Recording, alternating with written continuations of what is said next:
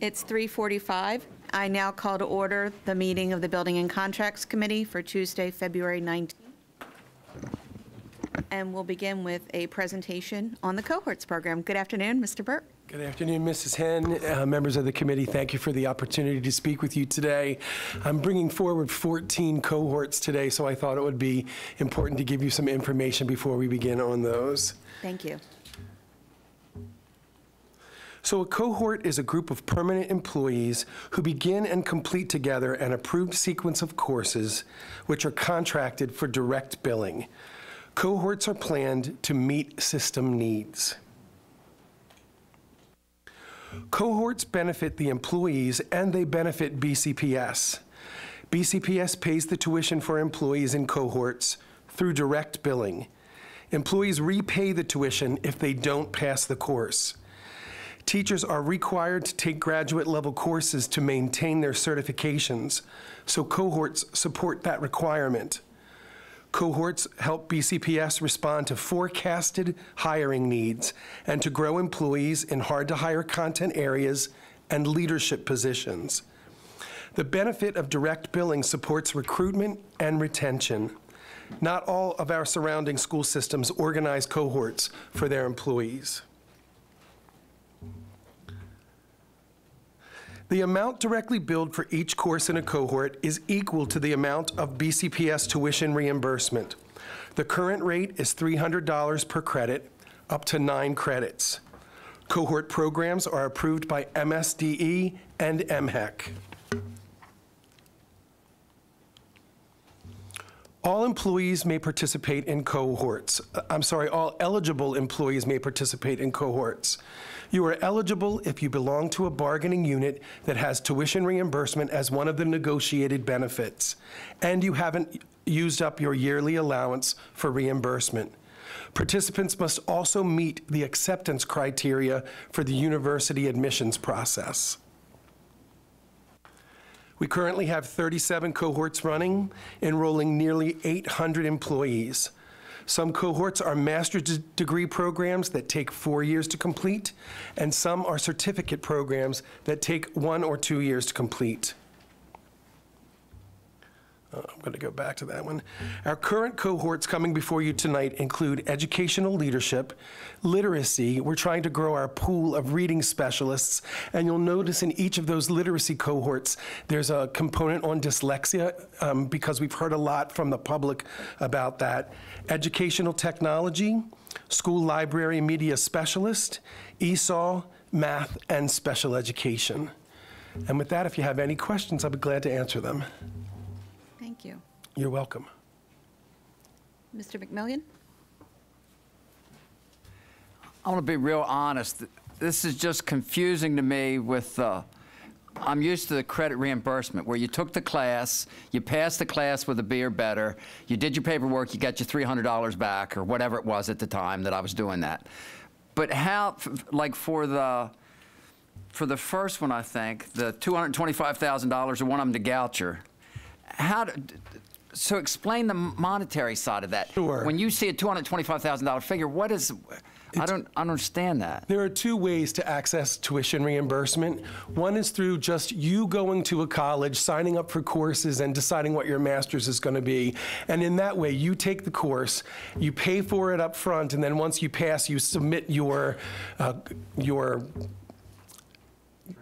thank you, your transcript, and then you get reimbursed. Cohorts are a little different in that we pay the bill up front for you, which makes it more interesting, and employees are more likely to go towards cohorts because they don't have that out-of-pocket cost at the very beginning for the tuition. And there are 2 different ways to do it. You can go through the cohort process, or you can go off on your own and take a related to your content area master's degree program and get reimbursed the traditional way you just explained. Okay. And suppose the money's not used, so you know, in this example, I think you're giving, you know, something about gouts are $225. Does that money come back to us? It does. This is just spending authority. We only pay the bill if the person went through the course. So we actually don't normally spend all of that money because just through natural attrition, people leaving, you know, after 3 years or something happens in their life where they just can't complete the cohort, then we don't spend that money. Okay. Thank you. Sure. Any other questions? Ms. Rowe? So I noticed that in some of the contracts that we have for this, it talks about, there's language that sounds like replacement or alternative to certification. Can you explain what that means? So teachers are required to take a certain level of master's courses to maintain their certificate. And in Maryland, there are 2 options. You can get a master's degree or you can get something called a master's equivalency. And that would involve college-level courses, some offered for continuing professional development credit through MSDE. You can get about 18 credits worth of a master's degree. That way, in order to maintain your certificate in Maryland, Maryland's kind of a rare option for that opportunity. But so some people coming through already have a master's, but they want to become a reading specialist. So instead of going through a second master's degree, they can go through a certificate program, which doesn't require the full master's. So basically, if, in doing this, is this helping us to create more and retain better specialists for things? Is this, I'm sure there's a rationale for why it's beneficial to the school system to do this. Can you? Sure. So it absolutely is a response to hard to hire areas. So you'll see there's a special education one, there's ESOL, because we're trying to grow our own through leadership succession within the organization. People, you know, that we'd like them to stay. They've been good teachers. We're not going to give them an opportunity to learn to be a special educator or an ESOL teacher, or people that are interested in being assistant principals or principals need to go through the leadership track. So in that way, it really benefits the system because we can forecast what the need is, we can design the program, and then we can fill our own holes. Thank you. Any other questions? Mr. Offerman or Mr. Kuhn? Mr. Kuhn? So the cohorts that are offered, how are selections made to join the cohort? They're self-selected. The teachers choose them themselves. They do have to meet the admissions criteria of the university, though. Okay. And the other question I have relates to how the selection of the actual colleges that you're working with was made. So we meet with all the colleges in the area that offer the coursework that's necessary based on the identified system needs, and we let them submit proposals. And then I review those proposals with the chief academic officer and the chief of human resources to see if they match our identified needs. And then based on that, I also try to maintain relationships with all of the universities that we have partnerships. So I try to put that into effect to make sure we maintain those relationships by making sure they have access to at least one of the cohorts if they've put a proposal in. So for example, the one associated with nursing that you have there, I believe it highlights Stevenson, yes, right, as a selecting one.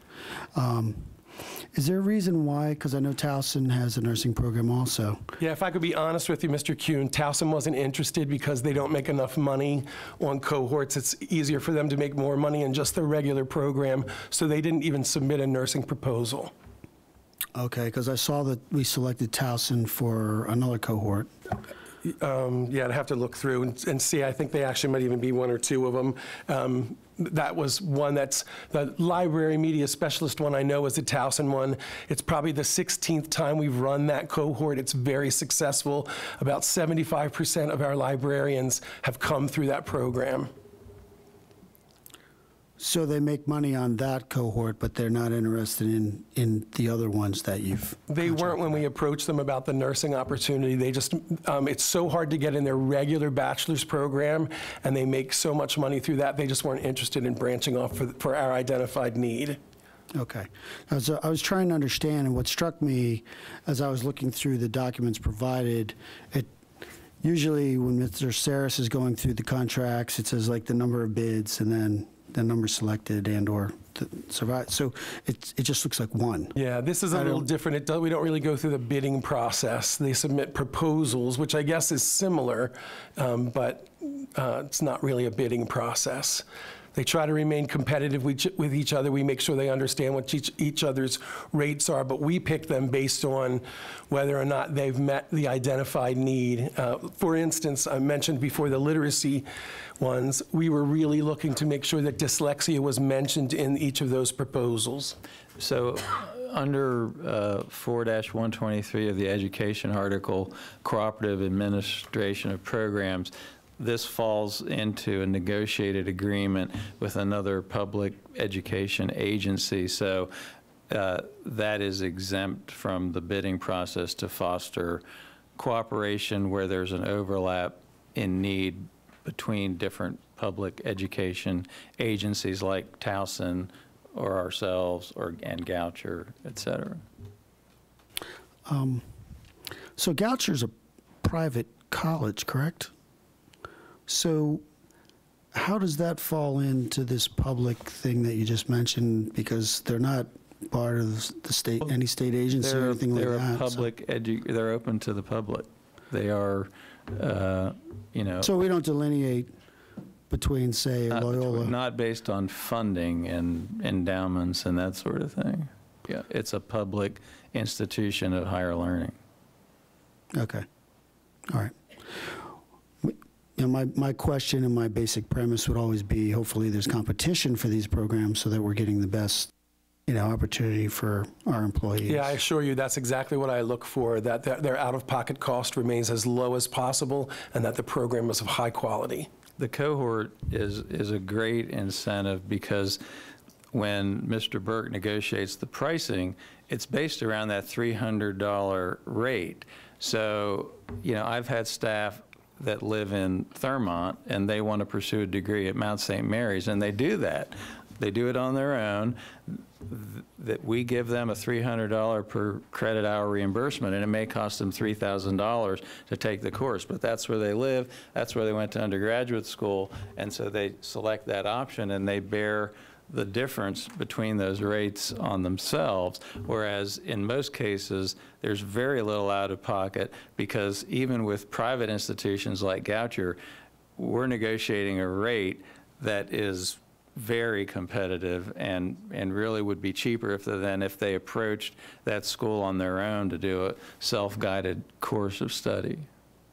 Which also becomes, again, it's a recruitment and retention tool as well. This is investing in our employees, investing in their professional learning. And so really it's about which university can meet the needs of our employees based on our priority areas. Our priority areas are ESOL, literacy, special education. We have some in mathematics, technology, of course. So we need to make sure that we are partnering with those universities that are a best fit and best match for our employee needs. So I know that we wanted to give you a general overview of cohorts because I think this is the first batch, Mr. Burke? It is. I'll usually come back once a year around this time with my group of cohorts for you. Right, and so there are quite a few because, of course, we do have quite a few professional staff, and so we wanted to give you a general overview of cohorts in general and what the parameters are, what direct billing means, how it's a benefit to our employees, and then allow you to go through each of the contracts as well. Great. Thank you, Mr. Burke. You're welcome. Thank you, Ms. White, for that explanation. And good afternoon, Mr. Saris.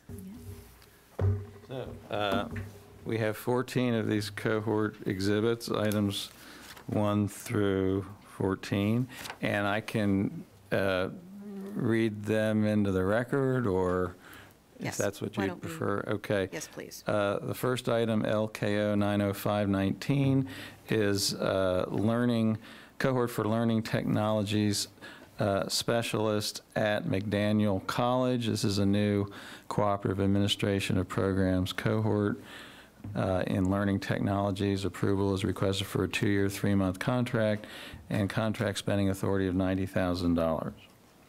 Any questions? Mr. Kuhn? So how many people are we expecting or trying to educate here? Because it's not clear. 20. Most cohorts are for 20. The MAP cohorts you'll see today are for 30. Which ones? I'm sorry. MAP, M-A-A-P-P. Okay. It's an alternative certification program. Those cohorts are designed to support people who come in without full certification. They get teaching jobs, and then we get them through a program to get them a full certificate. All right, so when I see each one of these, except for the MAP one, It'll be 20 people. it's 20 people we're talking about? Yes, sir. Okay, thank you. Thank you. Next All right, item. next item, ARA 90719, Maryland Approved Alternative Preparation Program, MAP, for secondary education. This is a new cooperative administration of programs contract for a cohort in pedagogy planning and classroom management. Approval is requested for a 2-year, 3-month contract and spending authority of $225,000 with Goucher College. Questions? Hearing none. Next item. LKO 90419, Maryland Approved Alternative Preparation Program, MAP, for special education. This is a new cooperative administration of programs contract for a cohort in special education. Approval is requested for a 2-year, 3-month contract and contract spending authority of $288,000 with Goucher College. Hearing no questions. Next item. ARA 91319, Master of Arts in Leadership in Special Education Exceptionalities, Dyslexia, Dyscalculia, Dysgraphia Certificate. This is a new cooperative administration of programs contract for a cohort in exceptionalities. Approval is requested for a 4-year, 3-month contract and contract spending authority of $216,000 with Notre Dame of Maryland University. Mr. Kuhn. So this one has a term of 4 years and 3 months. Why is it different than the other ones? This is a Masters of Arts program, so it takes 4 years to get through the master's program. If it's just a certificate program, it's usually 1 to 2 years to get through that program because the difference is between 15 and 30 to 36 credits that you need to get through in each of the programs. All right, thanks. Sure. Thank you. Next item, please. ARA 91119, Master of Arts in Leadership in Teaching for ESOL. This is a new cooperative administration of programs contract for a cohort in leadership and teaching. Approval is requested for a 4-year, 3-month contract and contract spending authority of $216,000 with Notre Dame of Maryland University. Okay. No questions? Next. LKO 90219, Master of Arts in Leadership in Teaching, Literacy Specialist, Coach with Special Education for Exceptionalities, Certificate, Dyslexia, Dyscalculia, Dysgraphia. This is a new cooperative administration of programs contract for a cohort in literacy and special education. Approval is requested for a 4-year, 3-month contract and spending authority of $216,000 with Notre Dame of Maryland University. Next item. Oh, Mr. Kuhn. So again, this is just for 20 people? It is. So if we wanted to increase this to say 100 or 300 people or 400 people, how would we do that? First, I'd have to find out if the university could support that number of students coming. I'm not sure they would be able to support with the number of instructors that they have available. You want to help me answer that, George? I think Well, some of it, yeah, some of and- it is really about, we'd have to increase the amount of tuition reimbursement available. Have about $4 million a year available. So what is the demand for something like this? Do you just expect to get to 20, or do you expect to get less or more? Or are you targeting specific schools and people? We're targeting specific areas of need more than we are specific people and schools. We don't normally have trouble filling cohorts because they're such an attractive offer because of the monetary Right, I get incentive. Okay, thank you. Sure. And just, if it's not understood, that in addition to the incentive, the financial incentive for the tuition subsidy, teachers also have a pay scale that increases with hours of education. So I think, are we on to item 7? Yes. Yeah, Oh, ARA. Ms. Rowe has a Rowe question. Oh, yeah. Is there anything within our policies that once someone acquires a degree, do they have to maintain in the school system employment for a certain amount of time? Or, like, so for instance, could someone finish their degree here, we've paid for it, and then immediately leave and go to another school system? Yes, they could. We don't have anything in our policy that makes people stay. And that would have to be negotiated as well with TABCO. Okay. ARA 91019, Master of Education in Literacy Education, Culturally and Linguistically Diverse Populations.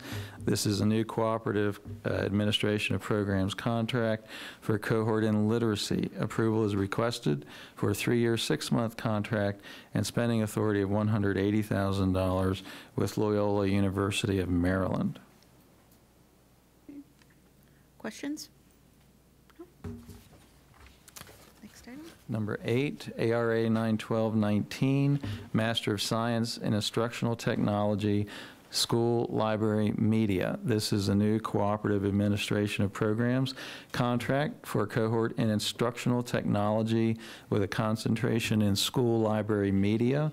Approval is requested for a 4-year, 6-month contract and spending authority of $216,000 with Towson University.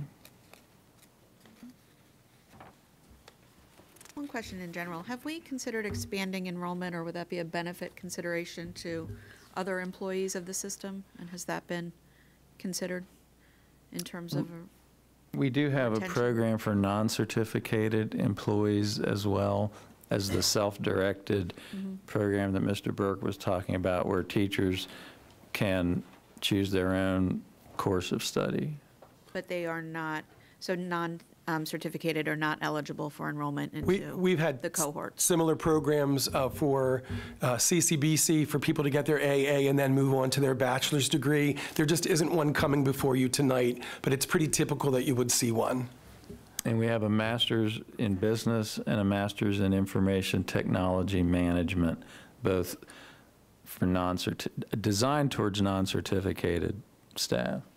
Okay, but there's no track for non-certificated then to enroll in some of the programs that we're seeing for certificated? Not currently Staff tonight, not currently. currently tonight, but if I sent you the list of 37, you'd see there were some options on there. Okay. I'm thinking of career changers, and are we making as many opportunities available to them as possible? I was curious. We've greatly expanded, for non-certificated, that program has been expanded. It also includes not just degree programs, but Community College of Baltimore County programs for certificates and, customer service skills, professional writing, and those types of programs that just, they do add to an employee's credentials, and in some cases, with obtaining an AA degree, some of the ESPBC and ASME employees are eligible for associated pay adjustments. Okay, thank you. Okay, number 9, LKO 90619, Master of Science in Mathematics Education. This is a new cooperative administration of programs contract for a cohort in mathematics education. Approval is requested for a 4-year, 3-month contract and spending authority of $216,000 with Towson University. Mr. Kuhn? Just a general question about cohorts. So this is like this is a 4-year cohort, right? But you're constantly starting new cohorts every year, correct? That's correct. Okay, good.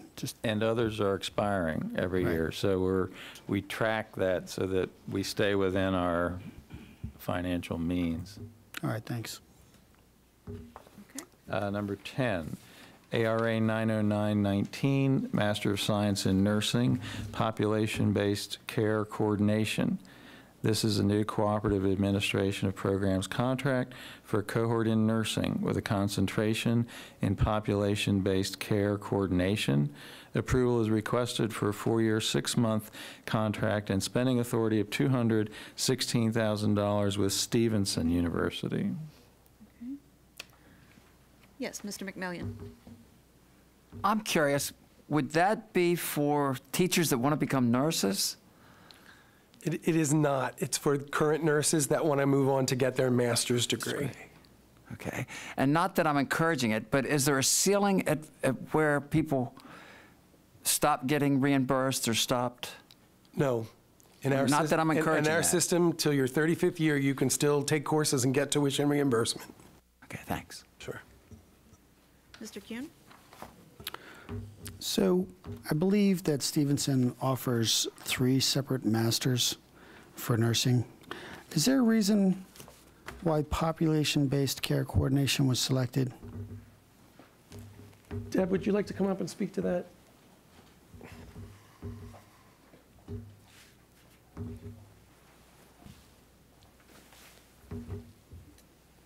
Good afternoon. The easiest answer is it was the track that that had the majority of courses that met the needs of our nurses. So they do a lot of care management. We work a lot with teachers and doctors and parents and students to make sure that their health needs don't interfere with learning. And there is no master's in school nursing in Maryland. And so when I met with the university and met with the graduate program, when we were picking and choosing the classes, the care coordination and management made the most sense. Great, I love simple answers. Thank you. Number 11, LKO 90319, Master of Science in Transformational Educational Leadership. This is a Cooperative Administration of Programs contract for a cohort in educational leadership. Approval is requested for a 4-year, 3-month contract and spending authority of $216,000 with Towson University. Are all programs that we enter into these arrangements with accredited? Yes. Are there- That is a, I mean, they're MHEC approved, so they're accredited. Yes, ma'am. okay, thank you. Ms. Rowe? I just want to know how transformational educational leadership differs from educational leadership. So the universities get to pick their own title. We don't really have any control over that, so they try to make them as flashy as possible, but sometimes it makes it confusing. Okay, next item, But the please. Administrator 1 certification is a standard across-the-board requirement. Yeah, to become an assistant principal or a principal, you have to have an Administrator 1. Number 12, LKO 919, Postmasters Educational Leadership Administrator 1. This is a new Cooperative Administration of Programs contract for a cohort in educational leadership. Approval is requested for a 2-year, 6-month contract and spending authority of $126,000 with Goucher College. Mr. Kuhn? So the last one talked about a master's degree, because that was 36 hours, and I see this is 21 graduate hours. But this just leads to a certification of Administrator 1. Right, so if you are already a reading specialist, you have a master's degree, but you'd like to become an assistant principal, you need the additional 21 credits to become an assistant principal. You don't need a full master's. So we try to make both options available to teachers that have the need for the full master's or people that already have a master's but would just like the certificate. All right, thanks. You're welcome. 13, LKO 90119, preparation for the instruction of English learners. This is a new cooperative administration of programs contract for a cohort in English for speakers of other languages, ESOL. Approval is requested for a 2-year, 3-month contract and spending authority of $90,000 with McDaniel College. Questions? Mr. Kuhn? So maybe it's the title that's throwing me here, It's okay. right? So it's saying preparation for the instruction of English learners. My understanding or thought process would we would be hiring people that would already have these skills if we're putting them in an ESOL environment. Yeah, so this is a certificate program, so this is probably best suited for a current teacher who would like to learn more about how to reach their students who don't speak English or who would like to become ESOL teachers. Okay, thanks. I think the last cohort, item number 14, ARA 90819, Urban Educational Leadership Certificate Program. This is a new cooperative administration of programs contract for a cohort in urban educational leadership. Approval is requested for a 2-year, 3-month contract and spending authority of $81,000 with Morgan State University. Okay. Questions? No? Okay, that was our last cohort. Okay. Thank you, Mr. Thank Burke. you very much. Thanks. Thanks, Mr. Birch. So the next item, KSH 31519, 3D printers and associated supplies. This is a new competitively bid contract for the purchase of 3D printers and associated items selected by the Offices of Blended Learning, Career and Technology Education and Fine Arts, Innovation and Digital Safety, and Science pre-K through 12 for schools and offices. Approval is requested for a 5-year contract with one recommended bidder and contract spending authority of $400,000. Good afternoon, Ms. Shea. Hi, how are you? Good. Yourself? Questions? Ms. Rowe?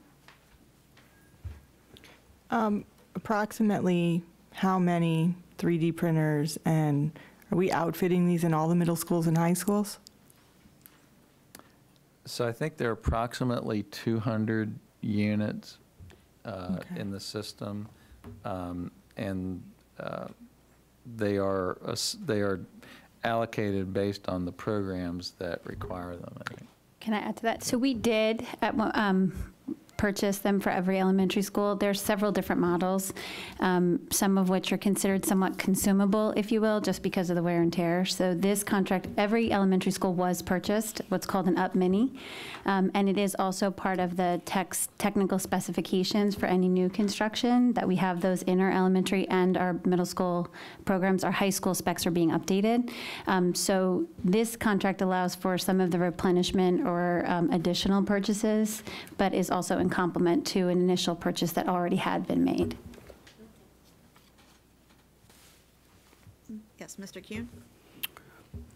So what grade levels would a child start interacting with the 3D printer? As early as kindergarten, it could be. So in our elementary schools, most of the 3D printer interaction would come through Maker Learning. It also has been written in sometimes, you'll see in collaboration with our science. So for example, in 3rd grade, the Safe Racer, some schools use their to participate in that science unit, all the way up through in middle school, our PLTW and some of our CTE pathways, and then certainly in high school. The change would be in the elementary level, the students aren't directly doing the printing, they're doing the designing and problem solving and creating, but that responsibility then shifts as they get into more of our more advanced courses in the CTE pathways in middle school and then up through high school. We haven't used it in pre-K yet, but we could. Okay. Just to kind of follow on, Sure. you said that you're updating the high school specifications for this, but does this budget authority cover spending for high school? It would allow for that. So we tried to be somewhat generous, again, because it's not going to be one bulk purchase. We're trying to anticipate the needs of schools. It's not unusual. They might have 4 or 5. So with the different models, the offices collaborated to come up with an estimated spending authority because we're somewhat forecasting to see the needs. So as those technical specifications are developed, this would allow for that potential as well. And how long do these printers last? It depends. So Dr. Grubb shared with me the Up Mini, which is the one that runs in the $500 to $600 range. It probably has a lifespan around 2 to 3 years, depending. But we have some models that are like the Up Max, which it depends on usage too. So there's some variability in the different models, but probably a safe assumption is around the 2 to 3 year mark. And then the, I'm not exactly sure who you contracted with, I'm sorry, but J29 is the vendor. are you able to buy many different kinds of 3D printers through them? They're just like a reseller? Or? Yep, so there are 2 particular models that were part of this RFP, the 2 that I just described. So we're not limited to that, but as of right now in the RFP process, they identified 2 particular models that we would be using, the Up Mini, and I think the other one is called the Up Max, but I can check in my notes in a second. Up Box Plus? Up Box, sorry. Yeah. Okay, so when you come up, this isn't going to constrain you to only buy those 2 printers going forward? No, so part of what this contract was intending to do, though, is to have some consistency across programs because that makes it easier for support with schools when they're dealing with similar models. So I don't believe it's limited, but those are the 2 models that were a part of the response.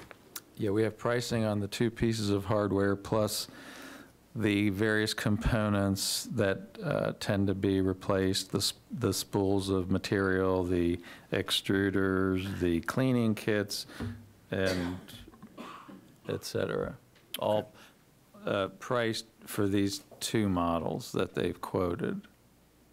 All right, great, thank you. Thank you. And that was my next question about the spools of material. If this purchasing authority, how you've anticipated the use and It includes pricing for filament, the flex plates, the HEPA filters, et cetera. Anything that would go within the use case of the 3D printers. I mean, it's our best estimate based on material. past experience and the pricing that we obtained. I can imagine a lot of enthusiastic little people getting excited using this. They this do is get great. very So excited. you can see going through those spools of material pretty quickly. Well, and certainly it's one that in collaboration we'd be having to track as that expands in the offerings. But so this was, again, forecasting our best efforts. Great, thank you. Yep. Okay, next item. All Mr. right, Sayers? next item is Thank you, Mr. 16. Sure. ARA 21419, Substitute Employee Management System. This is a new cooperative contract to provide a substitute employee management service system for the Division of Human Resources. Approval is requested for a 3-year, 4-month contract term with 1 recommended bidder and contract spending authority of $250,000. Thank you. Questions, committee members? Ms. Rowe? So I noticed there's 1 vendor requesting solicitation and 1 bid received. Is there a reason Well, we because didn't it's have more? Yeah, it's a cooperative contract. We've used this product since 2004. We've upgraded it once, I think in 2010. And because our current agreement is coming to an end, it was a 15-year agreement. We want to continue using the system for at least the near term. So we identified a Fairfax County Public Schools contract, and we've only presented the 1 bid that they took when they did their solicitation.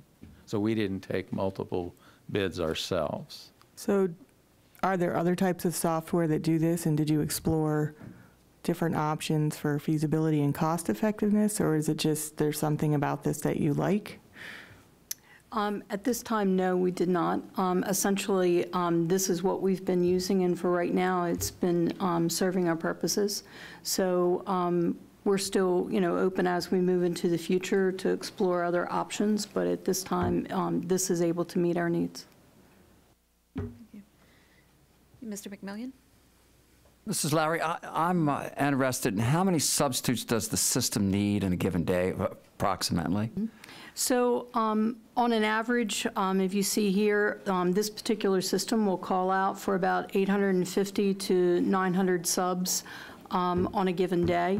It'll range, and it is like a roller coaster throughout the year. There are certain times, as you can imagine, throughout the year where we're hit a little bit heavier than others, and certain days of the week where we're hit a little bit heavier than others. There are also times when an absence is put in that you don't need a sub. You could have a teacher that might have a light load on that particular day and that they only have one class, and so a school will work out a way to cover that versus getting a sub. Especially at the secondary level, they have ways within the school to apply coverage. Thank you. Mm-hmm. Ms. Lowry, is this system hosted locally, or is this a software as a service It's a software as a service. that they provide? Mm-hmm. Great, thank you. Sure. Any other questions? Okay, next item 17, JMI 62416, Service Desk Software Solution. This contract modification will provide for the continued maintenance of software for a service desk solution. Approval is requested to increase contract spending authority by $400,000, bringing revised total contract spending authority to $1.86 million, with the awarded vendor approved by the board in July 2016. Good evening, Mr. Corns. Yes, Mr. Kuhn? So it says that we're modifying this to increase the contract spending authority for the remainder of the initial contract term to accommodate annual licensing fees. Did the fees go up? So the initial contract spending authority was around both licensure and also modification of the software to include other offices outside of DOIT. So I know that transportation, for example, uses this. We're working to bring on our facilities so that there's a single experience for help desk. So the initial spending authority was used to modify the software in order to build workflows for those departments as well as some others. Okay, so we've customized the software now. Mm-hmm. And have we, it sounds like we've expanded the user base. Yeah, this piece of software would be accessible to every employee in the county based on their need for it. I'm sorry, this is help desk software, right? Mm-hmm. So don't people just call a help desk or send a ticket in? This is the software that they send the ticket through. Right, but access to a ticketing system is usually run by the help desk. I'm curious as to... So I understand your question now. So all of our users interface with the front end of this software. So they're the ones that are submitting tickets. Those workflows that we have built and the method that this software has been customized around is so that when you submit the ticket, it gets to the place it needs to go. So on the back end of this, we have multiple users in multiple areas that would be, for lack of a better word, servicing whatever that request was. For example, when we put Schoology in place, we modified the end grade workflow so that it now reflected Schoology and then crossed into a new department to do the support for teachers when they're asking questions about how do I enter a grade, or how do I average my finals, or how do I input an assignment for my students. So it sounds as if we've expanded the user base significantly, and now our annual licensing is going to be more expensive going forward. The annual licensing really hasn't changed, but the spending authority was used in a different way to change workflow. Customize, right? Yeah. Mm-hmm. Okay. So there aren't going to be any more asks for this contract period? I can't foresee any. So there's no more customization going on? In our current, we could always move forward with the customization based on whether or not funding was available, but we have put a pause on any customizations to really kind of solidify our base with it to make sure that we're not expanding past our ability to support. All right, thanks. Thank you. So we're talking about a COTS application that's been customized for BCPS, or is this something that was built specifically for us? So the back end of this whole product is made by Sharewell, and so Sharewell by design is basically a customization. So it was off the shelf, but their whole business model is based around customizing all the workflows for the entity that they're providing the help desk for. And what types of entities? School districts of our size? They've been deployed in school districts. Mrs. Obenstein can probably help me a little bit better with some of the other install bases when we put this in place, but Ms. Hen, this crosses both school systems as well as private sector. Do you have a? Sure. They have a lot of public government institutions that they provide support for, as well as higher ed, and then also some public educational institutions. So a lot of it is really governmental organizations. They do a little bit of private industry, but a lot of it is governmental. Okay, and is this an on-premise or SaaS solution? This one we host on-premise. It's hosted on-premise. And have we looked at other SaaS solutions, and do they offer something? That seems to be the trend of software developers moving toward offering SaaS solutions. We actually did when we did this contract, and we continue to look at it. Sharewell offers a SaaS solution. What we looked at was the cost benefit when we went forward with this, and currently the most beneficial is on premise. But we always have the option, free of charge, to switch to a SaaS service with Sharewell at any given time when it makes the most sense for BCPS. And when you say free of service, would that include data migration? Yes. As well? Yes. Okay, and do we know how long they plan to continue to support the on-prem version? There is no end in their roadmap, so at this point I don't have an answer because they don't have an answer other than indefinitely. Okay, that's a good answer. Thank you. You're welcome. Mr. McNallion. Mr. Corner, if I'm not mistaken, you mentioned that it's been customized for transportation.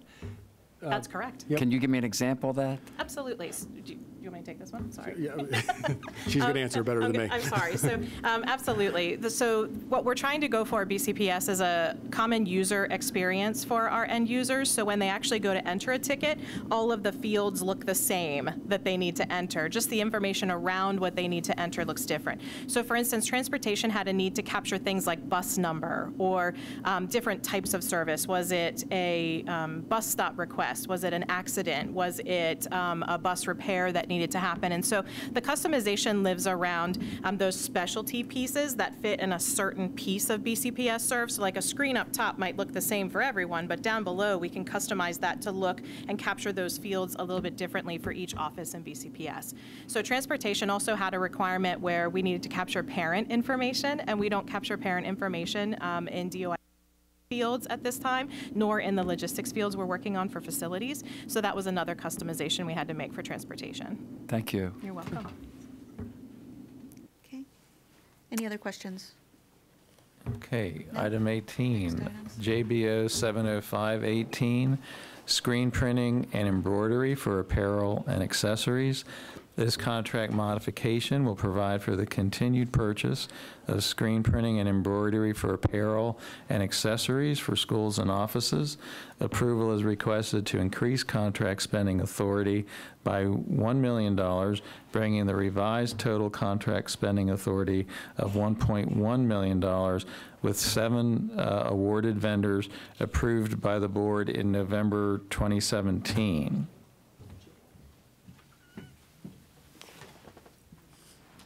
Yes, Ms. Rowe? So going from $100,000 to $1,100,000 for screen printing and apparel, Seems like a lot. like, So this What was are we a printing? first-time contract, and most of the money, as you can see here, is spent in the schools with student funds, not board funds. And we became aware that there was a need to unify all of these different vendors and take a contract to the board, because we assumed that spending was probably more than $25,000 a year, and it was something that we wanted to approach in a comprehensive manner. So we did this RFP, and this initial spending authority of $100,000 was our estimate for board funds. And as you can see here, we've spent $127,000, slightly more than our original estimate. And now that we have a year's worth of experience under this contract and we've been tracking all the expenditures on a contract basis, we see the total spending of $434,000 suggests that our original estimate needs to be revised, and that's what we're requesting here in this exhibit. So some of this $1 million is actually paid for by students? What is it? Is it like gym clothes? What is this? So it is gym uniforms, and I have an assortment of things here so that we can see that there are spirit wear, imprinted lanyards. T-shirts does seem to make up the majority, such as a T-shirt for Senior Day. Let's see here. We have homecoming. We have field day. We have departmental T-shirts for professional development. But, you know, gym uniforms and spirit wear does seem to make up Fit Friday, wellness, dance club. These are the kinds of things. Volleyball tournament, golf uniforms, nice. So that is just those are some of the examples. Okay. Mr. McMillian. Before I retired, I sold gym suits. I was responsible for volleyball tournaments. I was responsible for buying golf uniforms. But, you know, for the gym suits, I used the approved vendor. We went that way, but there was never, I don't understand how this plays into it, because I always got that bill. I paid that bill from the money that was collected from and deposited and all through the proper channels. But we always paid that locally. So how is this? It is paid out of the school budget or the school activity funds. So it's paid locally, but we have an umbrella agreement for which we got pricing, competitive pricing, by taking this wholesale approach that everybody can use. It helps us track spending and manage vendor performance, but it still is paid individually at the school level. Okay, so if I had, you know, $3,200 came in from the sale of gym suits the first 3 weeks of school, so I deposited that money daily, making sure I did it the right way, and then when the check came due, I wrote the check, and then we paid the bill from the money that I deposited. Right, and the only difference is that when you got that invoice or paid that bill, you might want to write a contract number on there so that when we're tallying up, aggregating all the expenses to figure out what size the contract should be in the future, we have a way of accumulating the total spending under this contract. Okay, and lastly, so the part that I don't understand is I'm collecting this money from the child when they came in, check or cash or whatever, so that money's coming in that way. Where's this other money? The contract doesn't represent money. The contract represents purchasing authority that all of the schools and offices will use to acquire these materials. So the budget and the money that's involved here is already in every school budget and in every school's school activity account. It doesn't involve any additional money being added to our regular operations. Thank you. If I may, Mr. McMillian, good afternoon, Ms. Henn and members of the committee. I just, being the teacher, so, you know, I'll explain how I personally think about spending authority. Spending authority is asking permission to spend up to this amount of money. Where those funds come from, those funds may come from school budgets, they may come from office budgets, they may come from a lot of different places, but the authority is saying, I'm asking permission to spend up to this amount of money over this amount of time. And asking for that permission is based on what our spending history has been. So I don't know if that perhaps clarifies, and I know that that's probably a layman's interpretation, Mr. Saris, but that's how I think about it. It's like if my child came to me and said, Mom, I want to spend $100 over the next year on these items, And I would have to say, is that a realistic estimate of what you anticipate doing or not? And then I would have to decide, do I give them permission to do that? And then what's their plan to earn the money to be able to actually have the money to spend? So that's kind of my layman's interpretation. So for whatever that's worth, I hope that helps. Thank you. You're welcome. Ms. Rowe? So I think I'm struggling with this in a similar way that Mr. McMillian is, but let me see. This spending authority contract, is the reason that we have to do this just because we have to have a contract with, like, this is how they become the approved vendor? We have a contract with them, and like, why are we going through this step? Because any spending over $25,000 must be approved by this board. And so this is the vehicle by which we aggregate the expenses that need to be competitively bid and then approved by the board. So it's a financial and procurement management process that we do here every 2 weeks. You just want our permission to do what he said so kids can buy gym clothes? That's what this is? Yeah. Okay. Mr. Kuhn, and if we could keep it brief, we're 10 minutes this will over be schedule brief. for So the meeting. this is just a vehicle to sit there and highlight some vendors. And we're looking, and the key word is in aggregate, what you just said. In aggregate, not just what Rod spent on gym clothes for that specific school. You're saying for the entire system. Right, and to be cost effective and Right. financially responsible to put this aggregate need thanks. and market it to get pricing. Thank you. Before we move to the next item, I ask Ms. Howie to come forward, please, regarding legal advice we received during the committee meeting so that that advice can be shared with those here and those watching from home. Sure. Members of the committee, at a certain point a few moments ago, 7 members of the board were seated at the board table. At that moment in time, the committee meeting would have become a board meeting, and a board meeting that therefore was not announced. There was not an agenda for it. As a result, my advice to the vice chair was that you needed to have fewer than quorum of the board seated at board table. Thank you, Ms. Howie. And Mr. Saris, next item? Or Mr. Dixon? I'm finally going to get Good Mr. evening. Dixit up here to.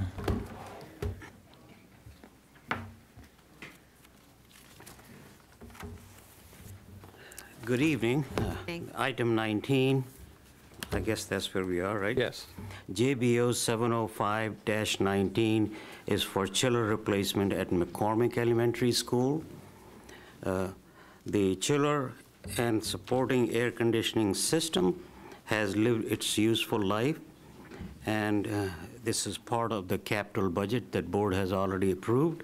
We have 5 bidders, and the lowest bidder has worked with us. The price is within budget, so we're requesting your approval. Thank you. Board members, questions? No? Seeing none? Next item? Next item is JMI 606-19. It's a similar contract as the previous one. It's chiller replacement at Owings Mills Elementary School. This is part of the capital program that board has already approved. There were 5 bidders. Lowest bidder has worked with us with satisfactory performance. And the existing chillers have lived its useful life and they are due for replacement. So your approval is requested. Great. Thank you.